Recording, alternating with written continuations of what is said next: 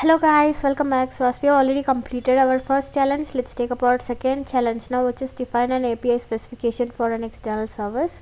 So this is also going to be the quiz. Let's directly mark up the answers. A human readable file that external services consumes to generate invocable actions would be the answer for our first quiz, followed by schema others to open API specification parameters app names would be the answer for our second quiz.